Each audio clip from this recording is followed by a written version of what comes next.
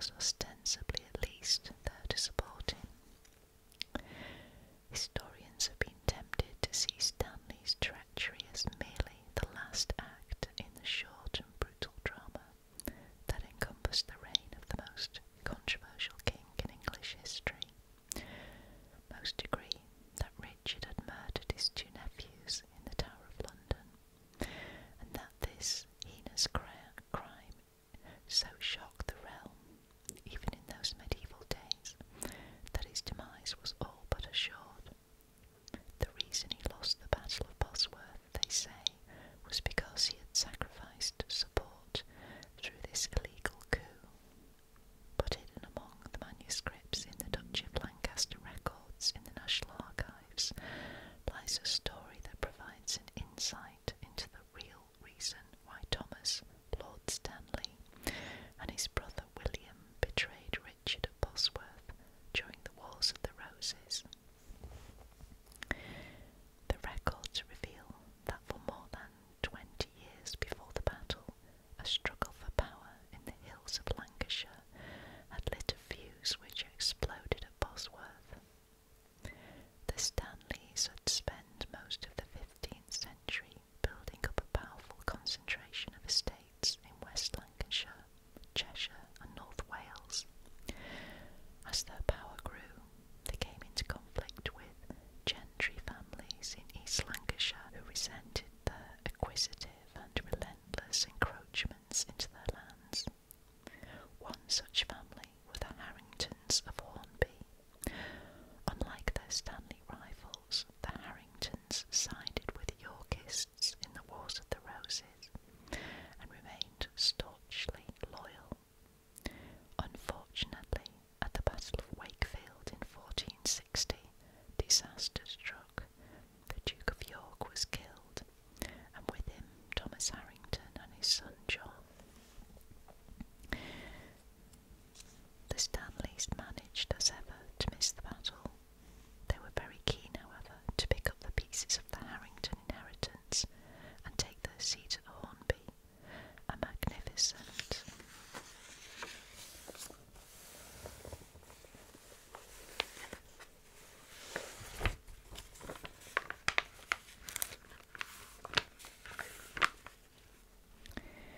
castle that dominated the valley of the River Lune in Stanley Country.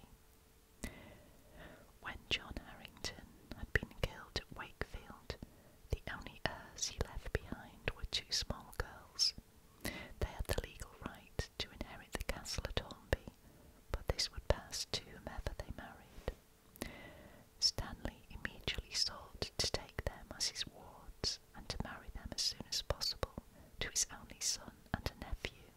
John Harrington's brother James was equally determined to stop him. James argued that his brother had died before their father at Wakefield, and so he himself, as the oldest surviving son, had become the heirs, not John's daughters. To make good his claim, he took possession of the girls and fortified Hornby against the Stanleys. Unfortunately for Harrington, King Edward IV, striving to bring order to a country devastated by civil strife, simply could not afford to lose the support of a powerful regional magnate and awarded the castle to Stanley. However, this was by no means the end of the matter. James Harrington refused to budge and held on to Hornby and his nieces regardless. What's more, the records show that friction between the two families escalated to alarming proportions during the 1460s.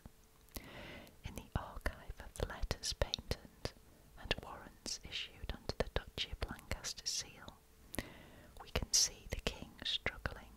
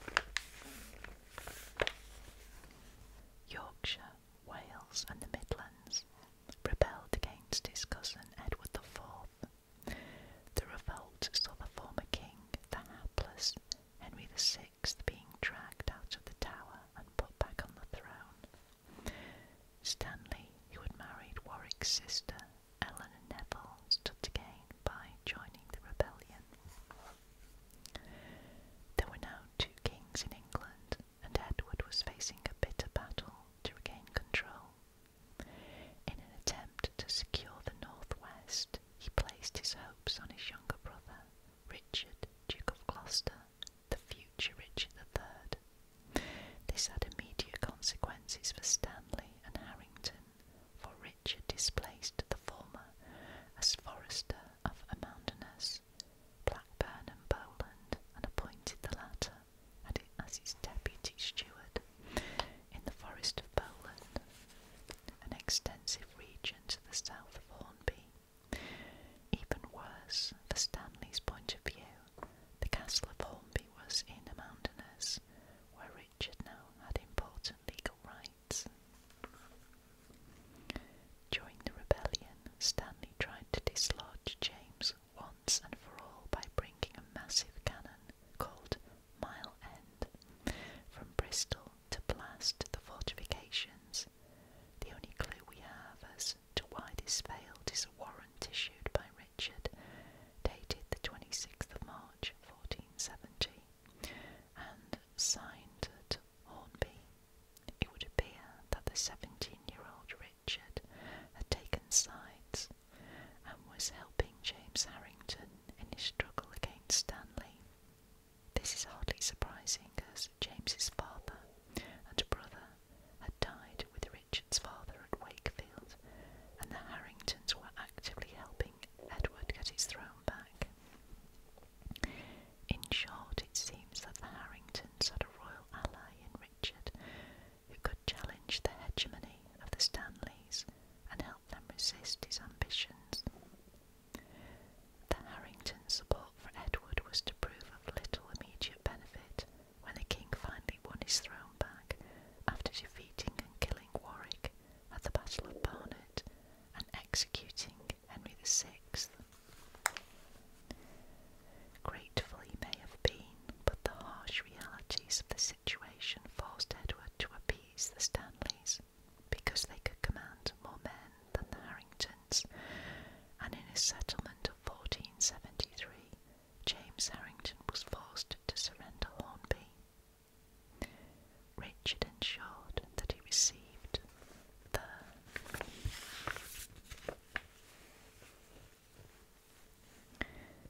compensation of the nearby property of Falton, and also land in West Yorkshire. But by the time Edward died in 1483, Stanley had still not handed over the lucrative and extensive rights that Robert Harrington claimed in Blackburn and Amounderness. One thing, however, had changed. The leading gentry families in the region had found a good lord in Richard.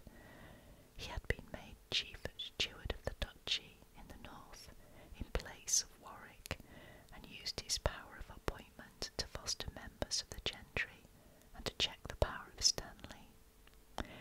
Only royal power could do this, and Richard, as trusted brother of the king, used it freely. The Dacres, Huddlestons, Pilkingtons, Ratcliffes and Parrs, all related by marriage to the Harringtons, had received offices in the region and saw Richard, not Stanley, as their lord. When Richard took the throne, he finally had the power to do something for James Harrington. The evidence shows that he planned to reopen the question of the Hornby inheritance. This alone would have been anathema to Stanley, but it was accompanied by an alarming series of appointments in the Duchy of Lancaster. John Huddleston, a kinsman of the Harringtons, was made Sheriff of Cumberland, Steward of Penrith and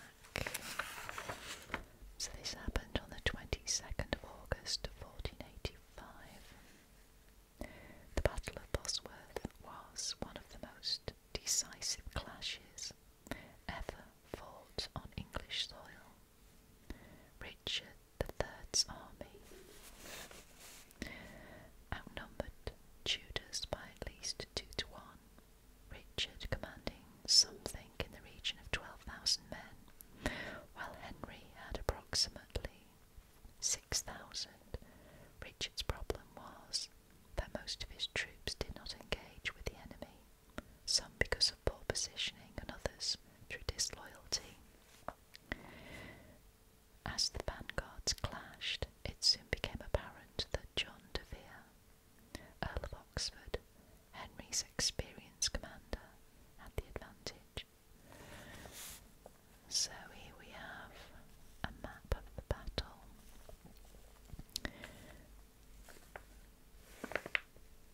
And the different positions of the various men that were involved.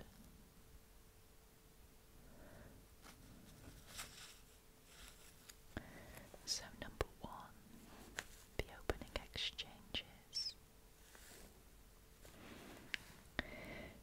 He may have had professional pikemen from France with him, but until the archaeologists have done more work, we won't know. Richard's vanguard under John Howard, Duke of Norfolk, began to give ground. Norfolk himself was killed after about an hour's fighting, and the centre of his line began to collapse. The command of the vanguard fell to his son, Thomas, Earl of Surrey, but he failed to rally his men. Richard had to act quickly and launched his spectacular charge of household knights, leading from the front and wearing a specially fitted crown around his helmet. Rather than seeing this as a panic reaction, it should be remembered that horses galloping across a field were the latest and deadliest way of delivering a decisive blow. The horse was not superseded for this purpose until the 20th century, when armoured vehicles finally spurred them. Richard's mind may have been full of echoes of a chivalric past, but his military instincts were sound. One reason for the timing of the charge may have been the realisation that Henry Tudor was both dangerously isolated, having become detached from Oxford's forward thrust, which is here, and that he was also attempting to make contact with the Stanleys. Richard's charge not only split Stanley from Tudor, it also pitted the inexperienced Henry against a formidable fighting unit. So this is Richard. Number 3. Richard very nearly succeeded in his objective, and would certainly have done so if William Stanley had not betrayed the king and come to Henry's rescue. So this is William Stanley, number 4. His swift and decisive intervention suggests that he had been waiting for the chance. It's even possible that it was a trap.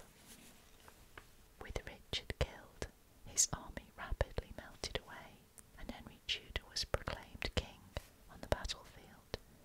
The Tudor propaganda machine began to spin against Richard almost immediately, but even the most vitriolic of his detractors admitted that he died fighting heroically.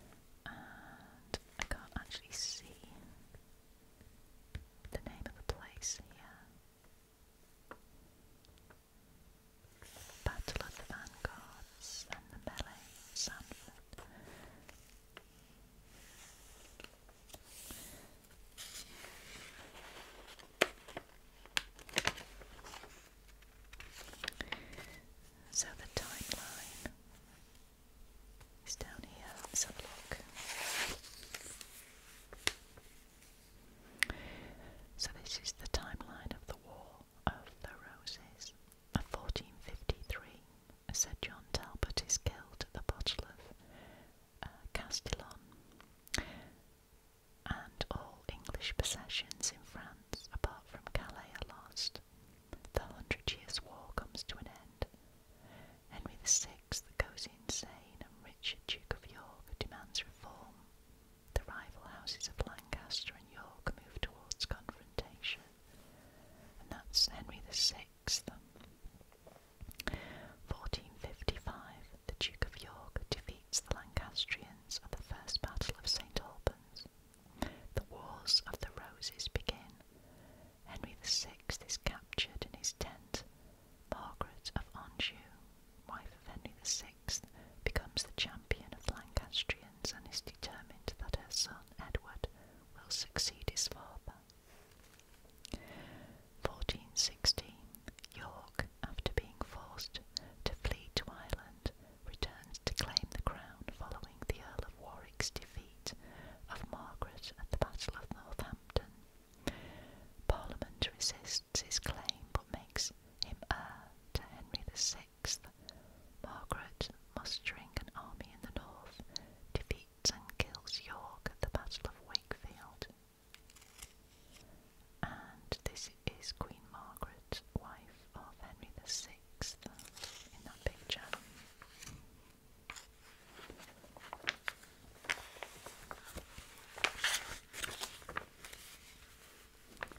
Okay, continuing the timeline. 1461, York's son Edward defeats the Lancastrians at Mortimer's Cross and is proclaimed king. Warwick, his cousin, having been defeated at the Second Battle of St. Albans, joins Edward, and they defeat the Lancastrians at Towton, the bloodiest battle ever fought on English soil. This is a skull from a Towton burial pit. Bears marks of a violent death.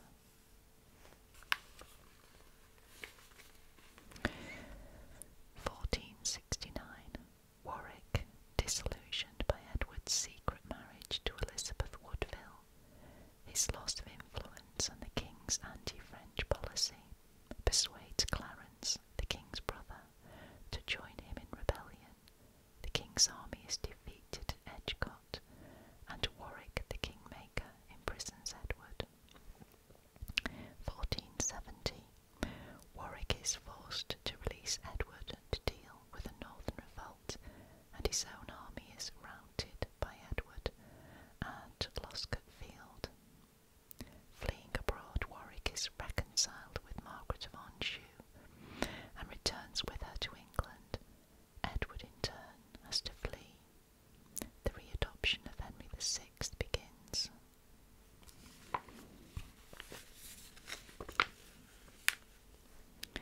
1471.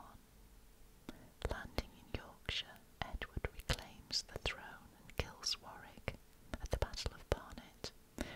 Edward marches to meet Margaret, and at the Battle of Tewkesbury defeats her, kills her son, and finally executes Henry VI. His second reign begins and peace is restored. 1483. Edward IV dies in his bed at the age of 40. His brother, Richard, Duke of Gloucester, puts Edward's two sons, aged 12 and 10, in the Tower and takes the throne as Richard III. The princes disappear. The Duke of Buckingham, Richard's chief supporter, rebels and is executed.